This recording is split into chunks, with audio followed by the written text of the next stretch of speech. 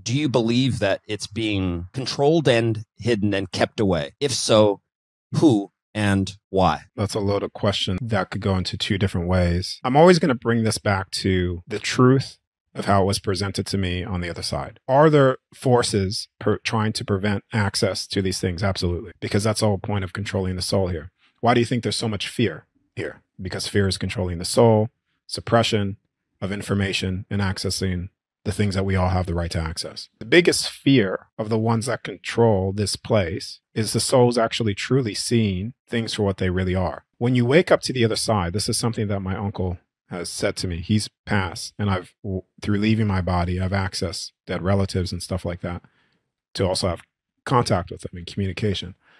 Something that he shared with me when I was out of my body and accessing the other side is that he said, what's the most important thing here is what they call the great work, which is waking people up to the other side.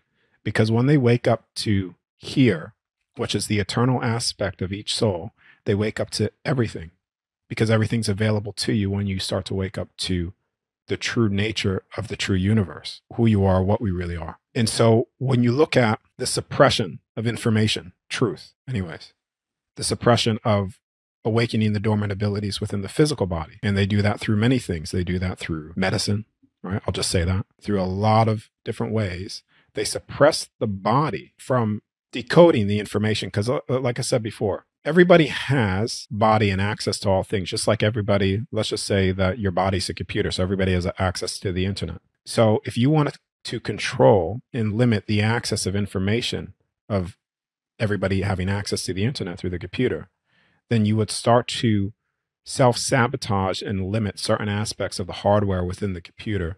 So even though it has access, it can't really access it in the way that it truly is meant to access it. You see what I mean? Yeah. But my question, sorry to cut you off, is what do they gain? And rather than keep it, if you don't want to, I mean, I understand if you don't want to name specific people who we've already thrown NASA, and I know, me personally, I don't know enough about this because it's been my understanding of, I just kind of don't look in that direction. I focus on, well, if you can spread that sort of knowledge and news and give people an opportunity to understand those things, they will get there. And me, myself, I just kind of focus on, well, I know that this is real and I know I can do X, Y, and Z. So the best way to spread some of that is to be it, right? But if you could, then like, what do you gain? What does someone on this side, over here on Earth, gain from having that control? Is it move the masses in the way that they want, or would they have no control, power, money? What is the whole point? Why even try and stop someone? When people wake up to understand who we really are, then when you control souls, the amount of souls that you have here, you have unlimited potential of access of energy, information, data. To move it from this, maybe the powers at B, if we kind of take it back to the ancient world, what they knew, how life was, was their relationship to reality and consciousness completely different from what we're experiencing now? How do we deal with the stories we get from them and all of that? So when you look into the records that I've looked into when out of my body, right? And like I said before, a lot of the texts, a lot of the religions and stuff like that have truth, a lot of truth in them. Not all is true. It's like a little bit of truth. You give them 20% truth and then 80% lie, lead them down a path of self-sabotage, all that stuff, right? Could you give us a little bit of an example? Yeah, maybe? Yeah. Something that, yeah. The halls of Amente is a record of a point in time within this realm, which was also a point in time of the pyramids and stuff like that.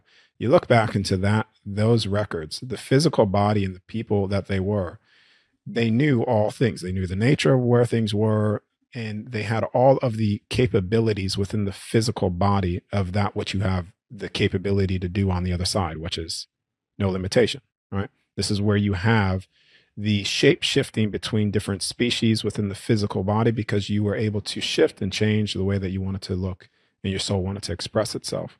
Things were created through thoughts. It was ultimate expression of their soul's divinity within physical density. That was the time frame. To go back to your original question, which is like the bad and stuff like that, because then also want to revert it back to what I've been told as well, so that it's not necessarily all doom and gloom and stuff like that. All right.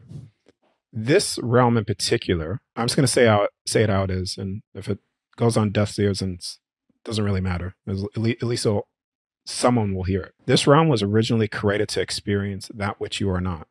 This realm, what we're in right now, was the unexperienced on the other side. So that's why there's a lot of souls here to experience the unexperienced. Not all souls chose to came here, but the ones that have experienced the unexperienced, the extremes, right? And in that very thing, we are experiencing that which we are not. You also had to have certain roles playing out of the bad guys, right? You see what I mean? Yeah. Because at the end of the day, there really is no such thing as a good or bad thing. It's just an experience.